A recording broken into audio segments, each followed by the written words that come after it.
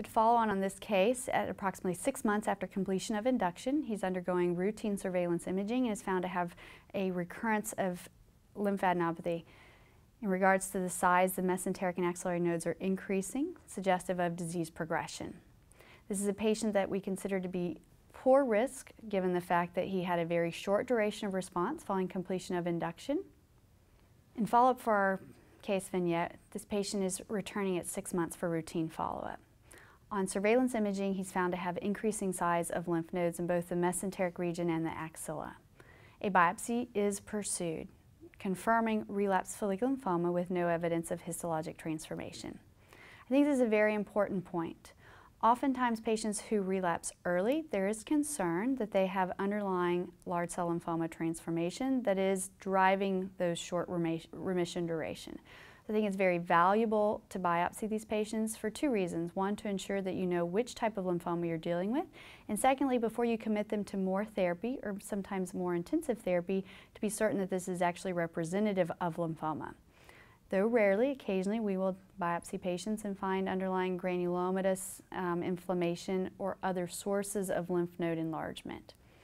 I don't biopsy patients at every relapse, but I think the first relapse, particularly if it's a short duration of response, warrants histologic confirmation that you are dealing with follicular lymphoma.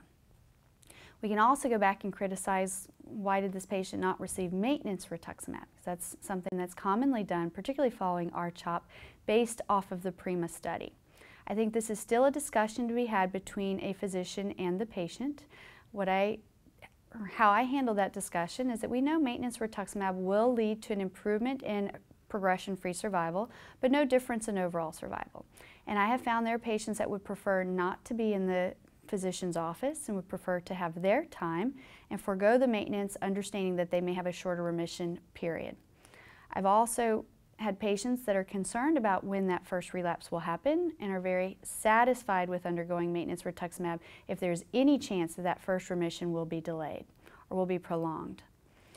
We've also learned recently from the Casulo paper, which was a retrospective analysis of the National Lymphocare Study, that patients who relapse early, which is defined as within 24 months of their diagnosis, most of whom received R-CHOP therapy, have an inferior overall survival. So again, this identifies a high-risk population.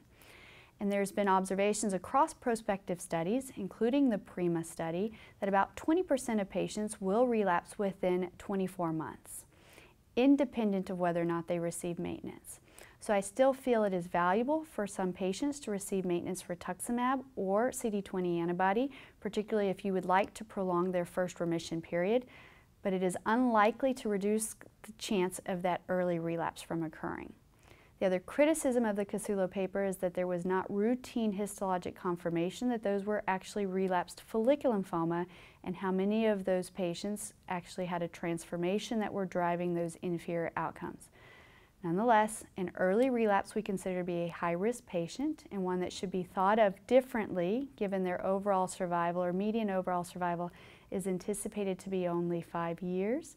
Whereas the counterpart to that, those that relapse beyond 24 months, their median overall survival is expected to be the same as their age sex-matched cohort. So as described by a colleague, they're just as likely to make it to their 20-year high school reunion as their classmates. So how will we manage this patient with an early relapse? That's currently an unknown, meaning there are studies that are being designed to address what is the most appropriate management for an early relapse follicular lymphoma. But there are prospective studies to guide us in terms of management. The most recent study to be reported is the Catalan study, which enrolled patients who were relapsed refractory to rituximab, meaning they had progressed or failed to respond within 6 months of their last course of rituximab, which this patient would have met those eligibility criteria. That study was a randomized trial investigating obinutuzumab plus bendamustine versus bendamustine monotherapy, and the primary endpoint was progression-free survival. The patients on the arm that contained obinutuzumab also went on to receive maintenance obinutuzumab.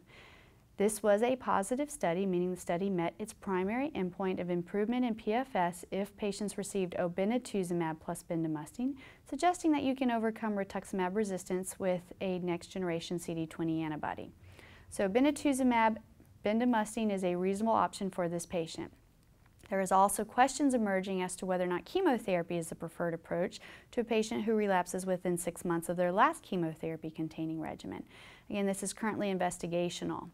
There are a number of agents that are emerging, such as immune modulators or targeted agents, and we can talk about some of the recent data surrounding idelalisib, which is reserved for patients who have failed at least 2 lines of therapy, including a chemotherapy and a CD20 antibody.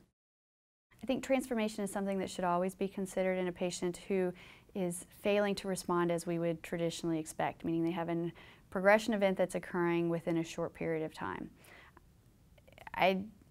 In regards to how should you work up a concern for transformation, I think it is reasonable to pursue a core needle biopsy if that's the most efficient and convenient approach for patients. We are not routinely pursuing excisional biopsies at that time point. I think excisional biopsies are still incredibly helpful, and if the morbidity is worthwhile, it should be considered, but we're relying heavily on core needle biopsies in that setting.